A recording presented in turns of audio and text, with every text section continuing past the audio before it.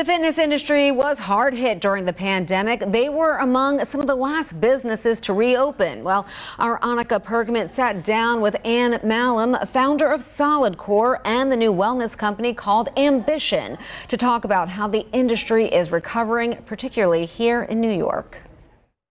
Not only were gyms impacted, but we got looked at as a separate category in gyms. So even when gyms were allowed to be open, it's like, no, boutique fitness, group fitness, you have to wait.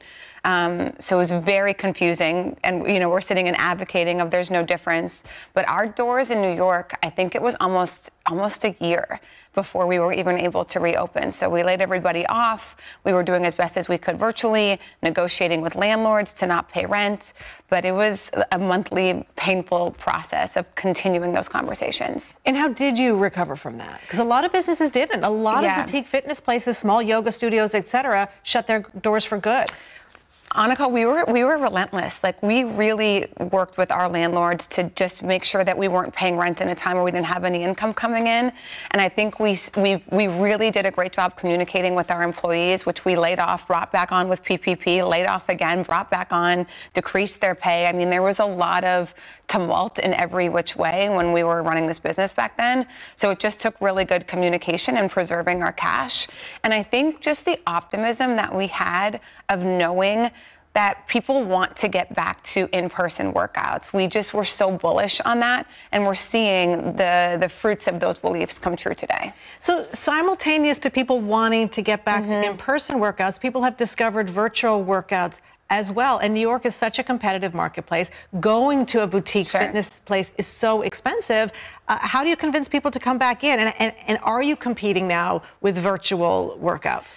Well, people, based on how business is today, business is booming. We are totally recovered from where we were in the pandemic and more so. So what that tells us is people were craving socialization and they were craving in-person workouts. There was about 7 million people from studies that were done that got introduced to fitness through a digital medium in COVID. And we're seeing those people graduate wanting to take it out into the real world. And we always had this notion of people don't want to work at home, work out at home, live at home, entertain at home, cook at home.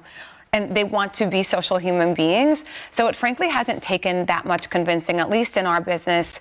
And we're talking to other people in this space too, and they're seeing the recovery happen as well. Is digital fitness going to be around? But yes, but you're seeing, look at Peloton. I don't think that people want to work out at home. And I also think it's not usually a binary choice. There's enough to go around where some people might choose that for their workout. But we are seeing people come back in droves to in-person fitness. What's unique about the New York City fitness market, and why are you now expanding further in this market? Yeah, so the New York City fitness market, sort of like the boutique fitness industry started here. So I think there's always been an appetite for it. It's something to do. It's really fun. It's, convenient because there's so much of it here. And New Yorkers just have a real focus, I think, on health, fitness, and wellness. You're seeing so much of that happen in the recovery space right now, cold plunging, saunas. I think people are just making it much more a part of their life, even much more so in a social setting, that they don't look at it as a transactional workout anymore. So you're an entrepreneur, starting from scratch. Yeah. What is and now here you are opening with really a fitness empire and getting bigger all the time. When you speak to somebody who's where you were at one point, what's the best advice that you can give them? I think two things. One, you have to have some passion behind what you're doing, because when things get really hard, if you didn't have the passion in the beginning and understand your reason why you're doing this, it can be easy just to give up, right? Like, COVID was painful, and it was painful for a long time, but it was remembering the reasons why we're doing this that kept us going.